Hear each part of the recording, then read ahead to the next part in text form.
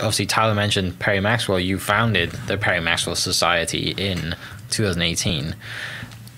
Were you a bit nervous doing that? Like, I mean, I can't believe there wasn't one already. Yeah, that's why. Like, tell me about that, right? Because, like, you know, you're obviously learning about this. You love doing it. You know, you're diving into all the books and doing all the research, and then you're like, hang on, why has this not been done yet? Right. Yeah. There's so I received scholarship from the Walter Travis Society, who was a golf architect in the Northeast, and so I always kind of I knew, and there's like the Tillinghast Association, there's the Alistair McKenzie Society, the Donald Ross Society, and you know, these were all people who Maxwell was associated with. Yeah. But so yeah, I just felt like it was something that should exist. That's why I basically created the website and had some friends who also wanted to make it happen, and it's sort of this organic thing, and I feel like we've kind of picked and choose different aspects of the different groups of the other architects that we like about, you know, design competition and other stuff like that, and right. Just like fun events,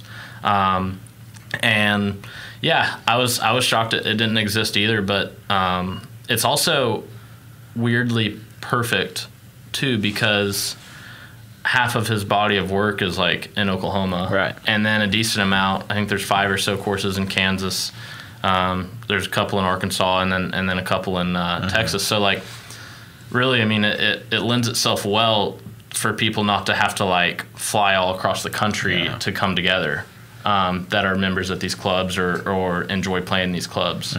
And so it's a nice fit, and it's fun, and you know, other people are kind of running it now. I've sort of kind of stepped away from